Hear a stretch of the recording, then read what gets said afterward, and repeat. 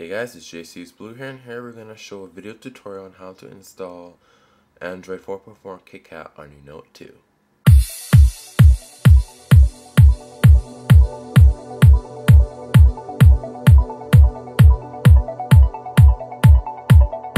So hey guys, it's me here, and I'm just going to show you guys a little video on how to install KitKat on your Note 2. Now, if you guys are using the Canadian version of the Note 2, it won't matter, but you would have to flash the N7105 LTE firmware because the Canadian version of the Note 2 is essentially LTE enabled, and if you don't install that one, if you install the N1700, you're not going to get LTE radios. I'm not sure if it's compatible. I'm not really sure, but just to be on the safe side, flash the international LTE firmware on your Canadian version, and it should work just fine.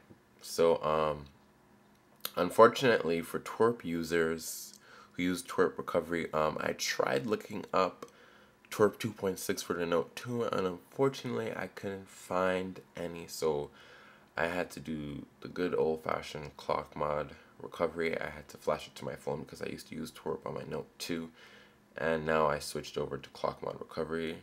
So just make sure to back up everything, make a backup just in case anything goes wrong, and you should be pretty much okay. So now I've already installed the zip on my phone. I have dragged the zip on my SD card, so we're gonna install zip from SD card. I'm not sure if you can see it. So we're gonna choose zip from SD card, and I have it in the ROMs folder. Is it this one? Or external, sorry, external.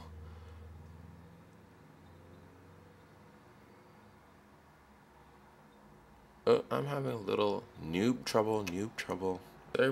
Sorry about that, guys. I was having some noob troubles. Now we can go and install the ROM. So now just give it a second to install the ROM. Shouldn't take that long, considering it's stock Android.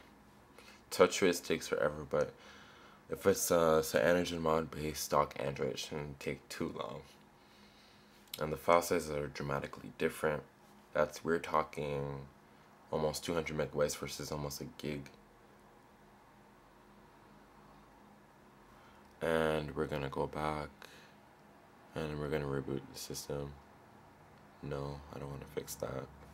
I don't know why it tells me that, but we're gonna reboot and see if it works.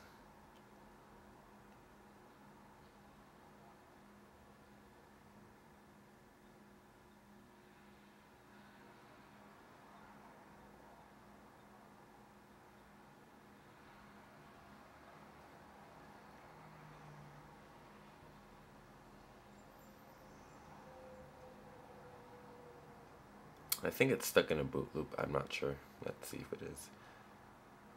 Yeah, it is. So I'll be right back, guys. Hold on. Sorry for the troubles, guys. I don't know what's wrong with me. Probably it's because I haven't made videos in a while. Android videos in a while. So that's why. So now we're gonna reboot the system.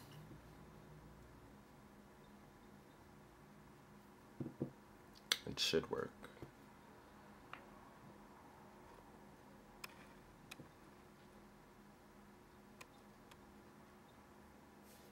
Yep, here we go. Now it's booting into the OmniROM.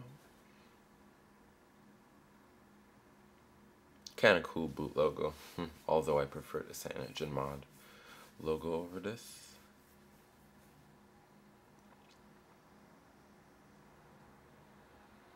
Should take a while to boot, so I'm gonna pause the video and then I'm gonna return.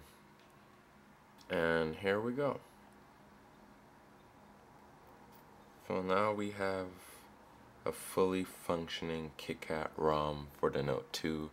I haven't flashed I haven't flashed Google Apps, but just to make sure everything's working.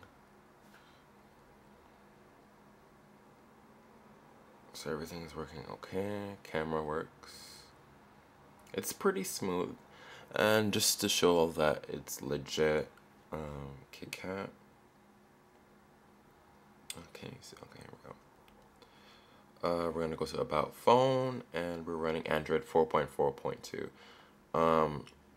KitKat. Let's read that little Easter egg going on.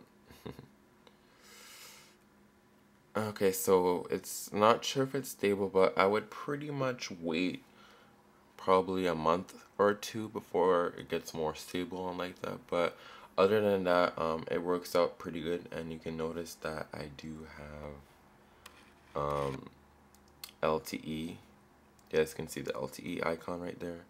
And just to make sure Wi-Fi works, let's test it out right now. Wi-Fi. Turn it on. Searching for Wi-Fi networks.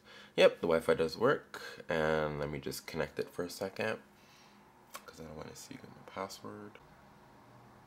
And just to test the Wi-Fi browser. And the browser, the default browser still hasn't changed from, it still hasn't changed to Chrome.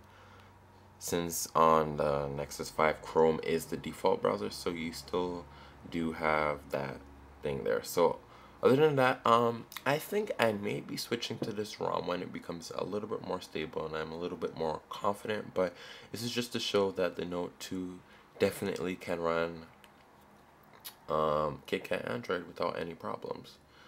And it's not that old a device, but it's got some pretty support, and it's got some pretty support.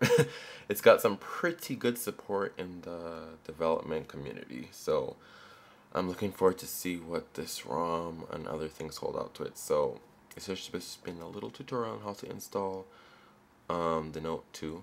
And let me just go in a little bit more in depth, and I will be making a full review of this ROM once it's more stable.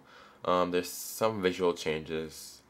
For example, now the background is semi-transparent. You can see the background through the app drawer. Instead of having a blue clock, why is it not focused? So instead of having a blue clock, it's white now. But other than that, it's not all that different. Let's see if Google Now is working. I guess not. I don't think I know how to get... Oh yeah, because I haven't flashed the Google apps yet, but other than that, it's pretty good.